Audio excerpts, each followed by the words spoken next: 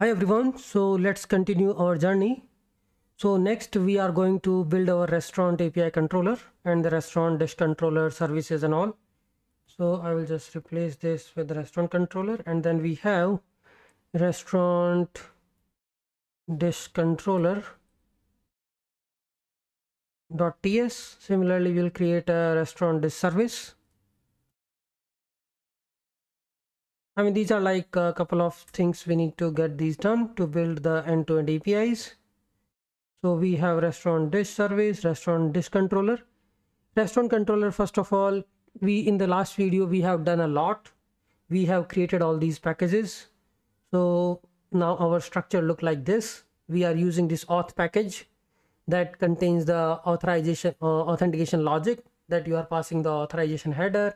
We are validating that you are the logged in user. We are extracting your user ID with all these the building blocks we have added in the auth module, which is using config module. Okay, so let's see our packages. I will just give it a simple look. Auth package, config package, database package, logger, types and all. This auth package we have built in the last video. So all these packages added the dependencies inside our restaurant service. So when I do the restaurant service build, if I do the build here, then what is happening? It is going to build all the 8 dependent projects. And how we are defining the dependencies inside a package JSON. Here you can see in the package JSON of the restaurant, we are defining all the dependencies of auth, config, database, logger, all the types we are adding as a dependencies.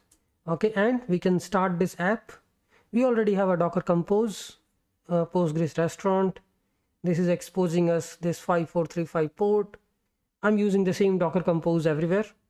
This is the database name, and you need to pass this in your env. So what all we are passing?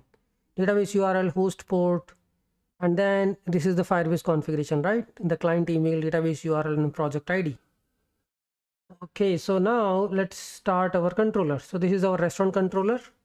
We have only right now one API. Search API is currently public, right?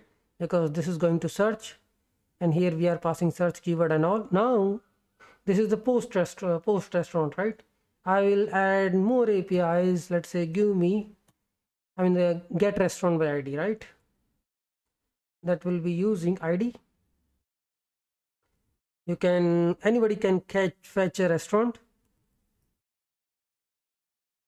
Get restaurant by ID.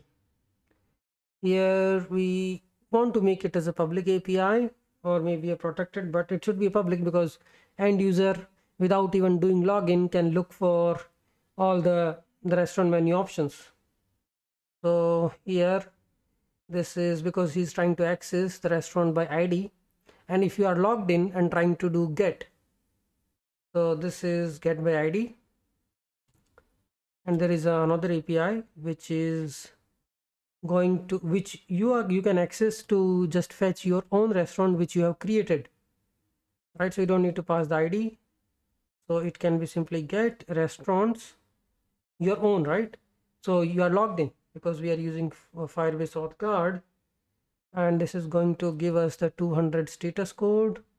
This is also going to give us 200 status code. This is get restaurant by ID. We don't have a user metadata. We don't have a auth guard. So it is get restaurant by ID. This is the API we will add, and we don't need a payload. Okay, we need a params, not payload.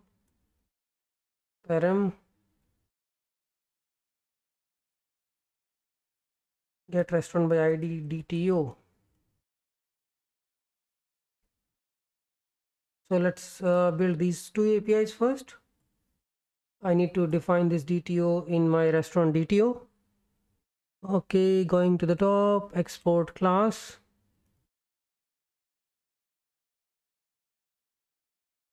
And we are going to have one property which is ID. So this is ID which is of type should be UUID. Is UUID, this is the one correct. UUID required true. Get restaurant by ID DTO. Let's import this in our controller. Okay, and then we will define this method which is passing ID. So we'll go to our restaurant service, and we don't have many methods here, so I think define your DTO from controller. So this is taking param, and here we are going to get the ID whatever you are passing inside a param. Get restaurant by ID DTO, this we will import, and then it's all about trying to do the find operation. So we can just use this repository, create repo.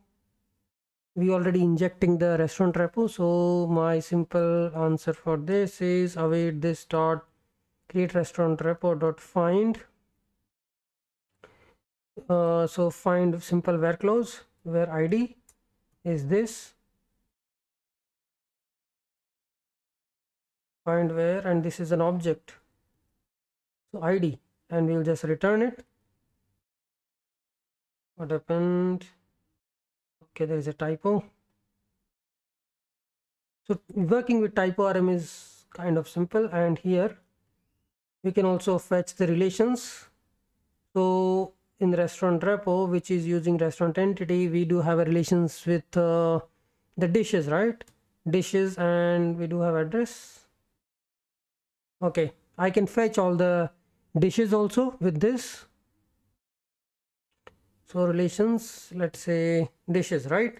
So it's like when you are trying to fetch a restaurant, you can also fetch all the dishes from that restaurant.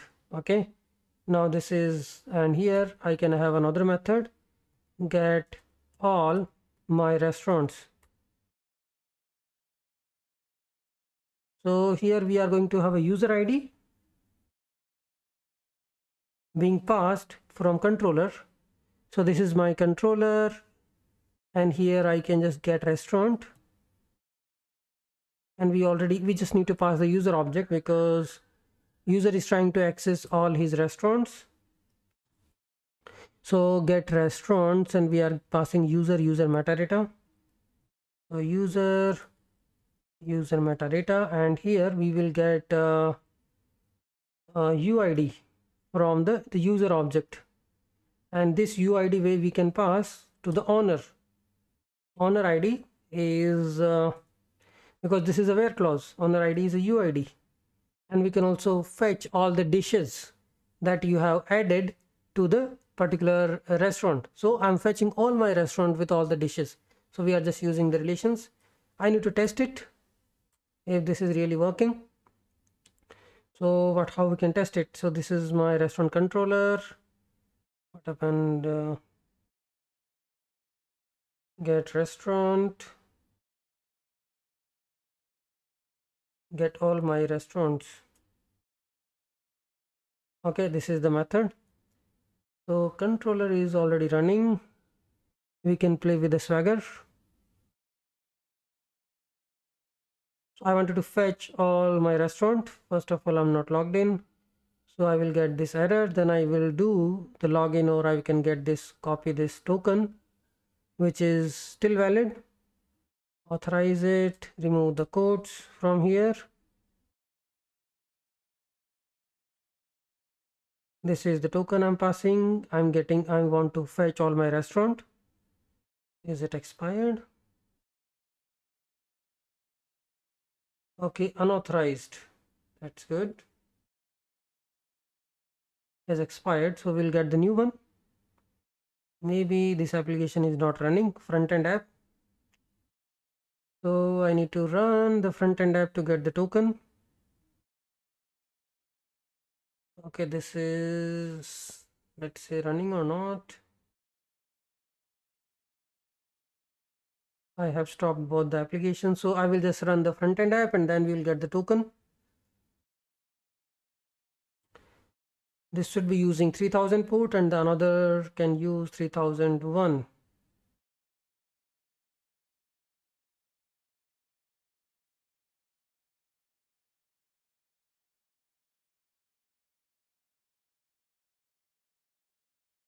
Okay, so we got the token.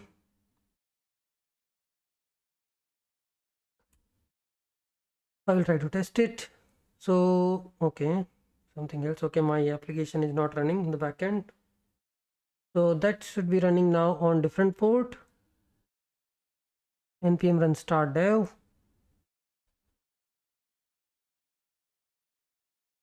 Okay, this should be running on 3001 if I'm not wrong. Okay, now I will authorize it again. Better to use some other tool. I'm just using this Swagger spec only to play with the things. So here we can see the dishes are coming empty. So this is my own restaurant, right? And this is restaurant by ID. I can copy this UUID and I can get this restaurant by ID, right? I got this. Now the only thing is we can add the update restaurant API and the APIs which will add the dish items to this particular restaurant, right? That is the thing we can add. So this is doing a lot of joins and all. Search is something which comes later in the next video. So we have create restaurant, fetch all the restaurant, get restaurant by ID and give me all my restaurant. Now let's talk about restaurant dish controller. I will copy and paste this and I will copy this restaurant service to the restaurant dish service. The only thing is we are going to use a different repository, different entities. And here what happened? Why it's all colorful? Did I do something wrong? Duplicate identifier body. Maybe I have copied twice. Okay, so this is restaurant dish service and here I will be accessing the multiple repositories. No need of connection. This is restaurant entity and then restaurant dish entity, restaurant dish repo.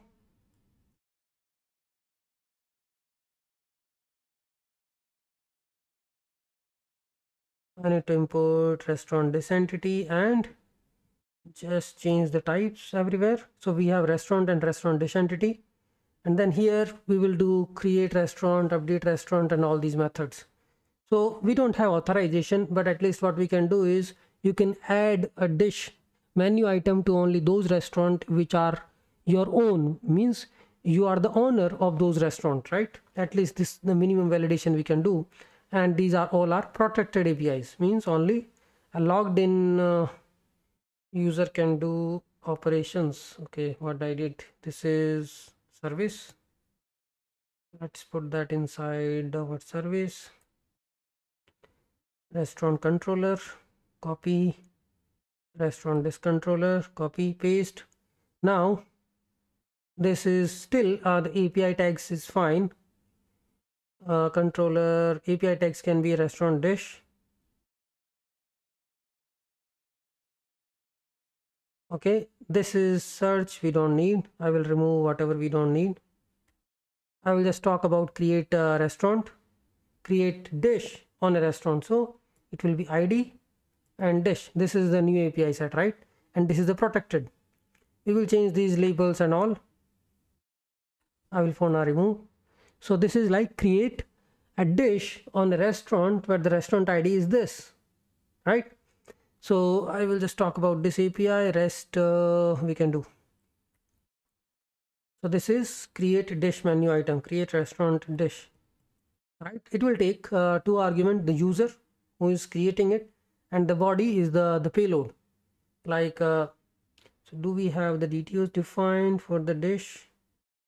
Create restaurant dish. Okay, there is already default DTO defined. We will use it. So this is my payload for creating a dish and I have a user and I need to also pass the params because ID is being passed as a param.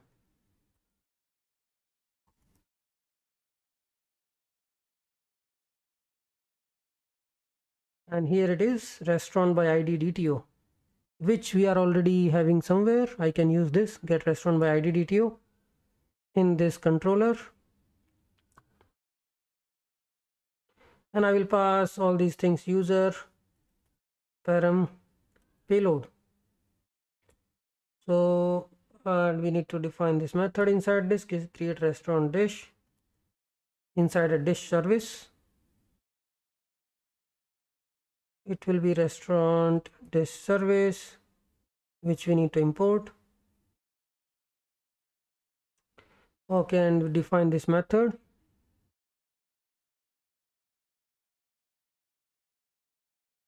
So I will just create restaurant dish, clean up the code a little bit. Okay, just remove everything, and then this is the create restaurant dish. It takes 3 arguments: the user, payload, and so this is first argument is user, second argument is params, third argument is the body, and import whatever is missing. Okay, now first we will get the user ID. So we are getting UID from the user because that is of type metadata, and then we are getting the restaurant ID, right? ID as RES restaurant ID. Yeah, I just created alias param. So we got restaurant ID, user ID, and we got the payload. So here I will just rewrite another method, async validate authorization. What it will check is, are you the one who is the owner of this particular restaurant, right? So I will just pass 2 IDs, or maybe the user and params both here, and user and params. I will get the restaurant ID, and here we can just first get the restaurant. So we already have access to restaurant repository. Here we will get this restaurant by ID first.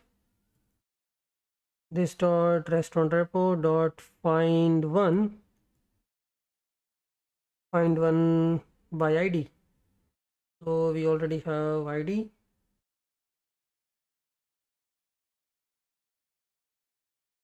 Okay, why it is okay, we have restaurant ID, so I won't create alias. This is the restaurant if restaurant exists. If restaurant doesn't exist, we will just take the negative case first, and then we will just throw not found exception. We will decide the message later.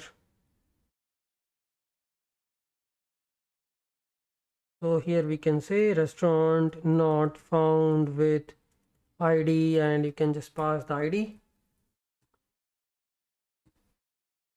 Throw new not found exception. Okay, now let's say if the restaurant is there, then what we need to do is restaurant dot owner ID is same as the UID which we are getting in this.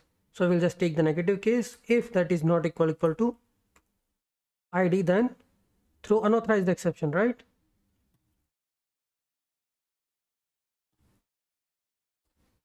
You are not authorized to access. You are not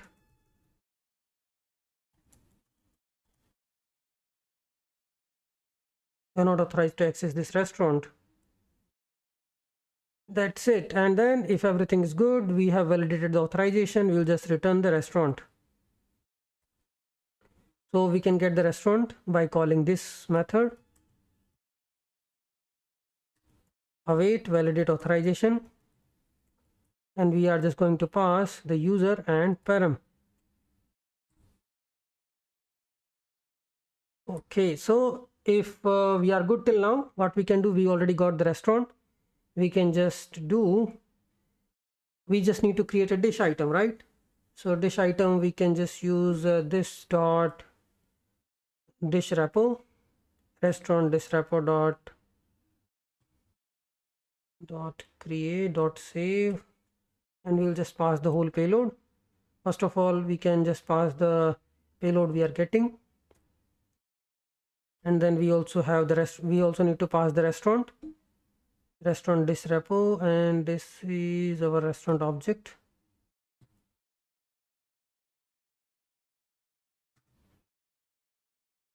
I mean, we can also return this. So await this dot restaurant dish repo dot save the payload and the restaurant object. Okay, let's see if it works. So we are just doing create restaurant, and this is restaurant dish controller. Create restaurant dish. Okay, let's test it. So we need to reload this, refresh it. Okay, the tag, we haven't added the controllers in the module.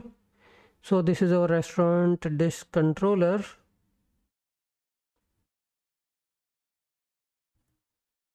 Restaurant dish controller. This is a restaurant dish service.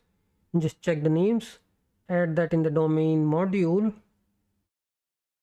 So where are we? Here we have a controller, and then there is a service also, restaurant dish service in the domain module. That's it. So import this from controller, import this service. We are adding them inside a providers, so we get both the controllers and services added. Now reload this page. We got this ID. So first of all, I will try to get all my restaurants. Copy, authorize. If my token has not expired, we should be able to play with this. Give me all my restaurant. Let's see I got the first restaurant ID. I will try to add a dish menu items. Thumbnails. Each value of thumbnails must be an array. Let's see if, okay, there is some class validation errors. Okay, I added the dish.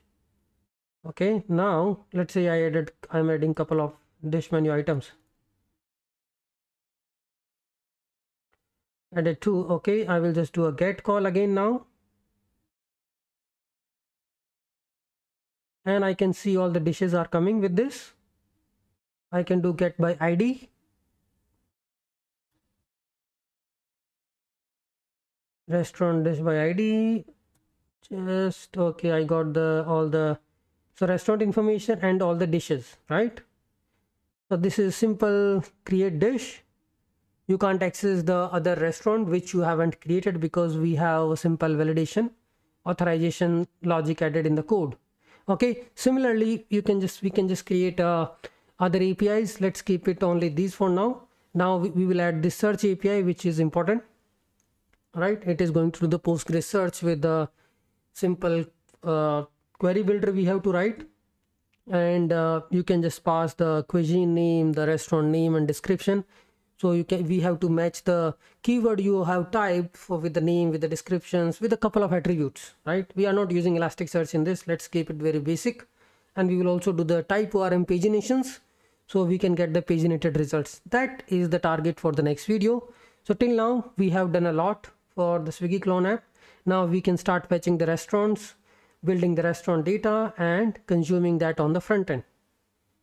You can see we are exposing a lot of information which we have: social links, owner ID, latitude, average price. We can have a clean data, and then we'll push all that data to the Postgres.